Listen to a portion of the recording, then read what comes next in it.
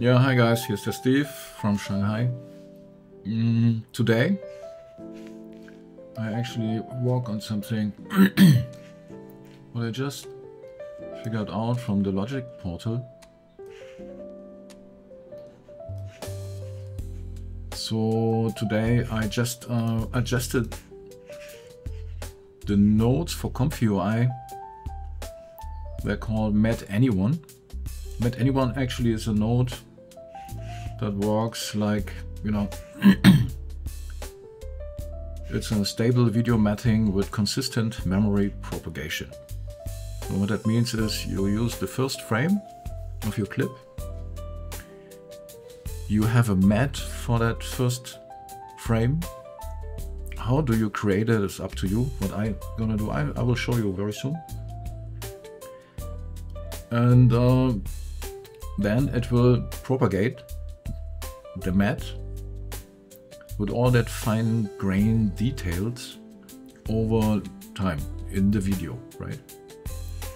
So what I did is today I added, you know, the normal, the normal way it works is CUDA for NVIDIA cards, but I'm on Apple Silicon, so I just added MPS support, you know, in the utils and in the MatAnyone node.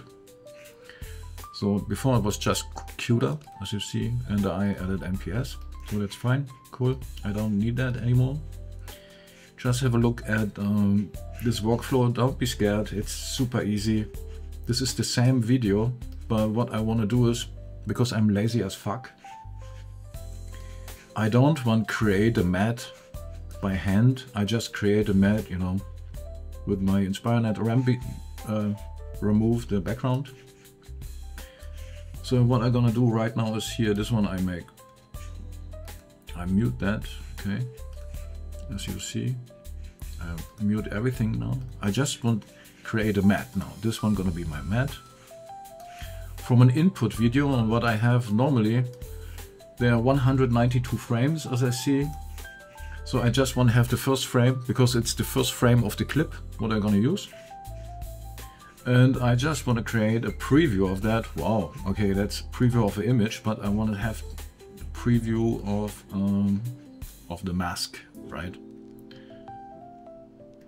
So I copy the preview image and say, okay, give me this one. I want to have the mat, you know, this mat input, this one. I want to see, okay, this is already masked out. And here I want to see the mat. Okay, let's run it one more time. So now we have a super fine detailed mat. So I can use whatever video I like. Maybe I upload another one. Just figure it out. Whatever I have here. No, that's all myself. I don't really like that. Maybe I go to ComfyUI. Custom nodes, MatAnyone. Must be somewhere here, MatAnyone. Example, there's some test samples inside. This one? Yeah, okay, open this. Let's open this. Ich freue mich. Yeah, and here also, open the same.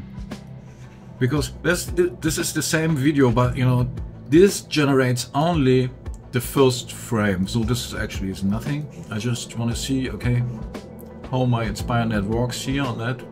Wow, looks pretty darn good. Right now I unmute this, okay? Unmute, unmute, unmute. And I don't even know, okay, this is mat and this is whatever. There is no audio in that video, as I see. Just rock and roll. Let's run it. Just let's run it. And then we go on the output as soon as we are done. Cheers. Coffee, morning coffee in Shanghai.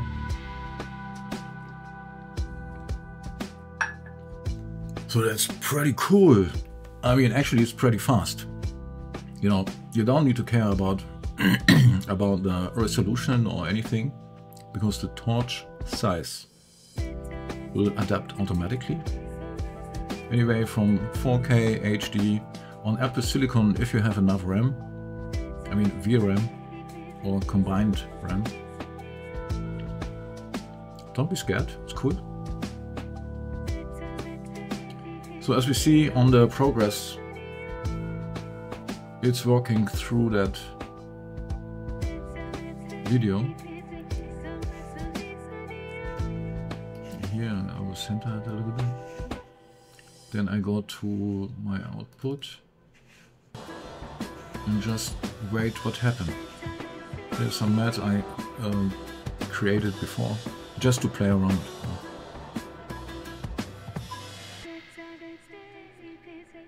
So I have no idea how it looks.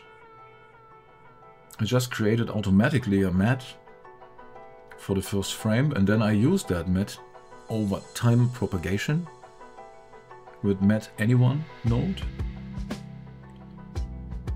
So right now, as we see, the videos I've written, let's have a look. So I have no idea. I have absolutely no idea. Look at this.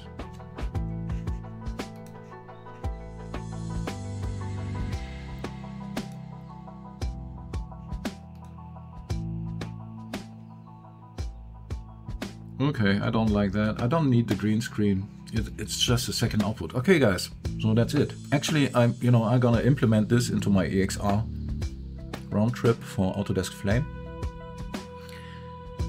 And yeah, I think today is Wednesday, Thursday, Friday, Saturday. Saturday I can put that in, and then I will update on Saturday. We'll update the packages on my Patreon site. Okay, cool. Super cool. Super awesome cool. So I will figure out how it works with, how much RAM it eats up, over time. So maybe I can use some of my other nodes, those, how to say, sequential workouts. That means we can save VRAM over time. So actually, the goal is to make 20-second or 50-second of an input clip automatically generate a mask you can use. That's it. Okay guys, see you later. Bye bye.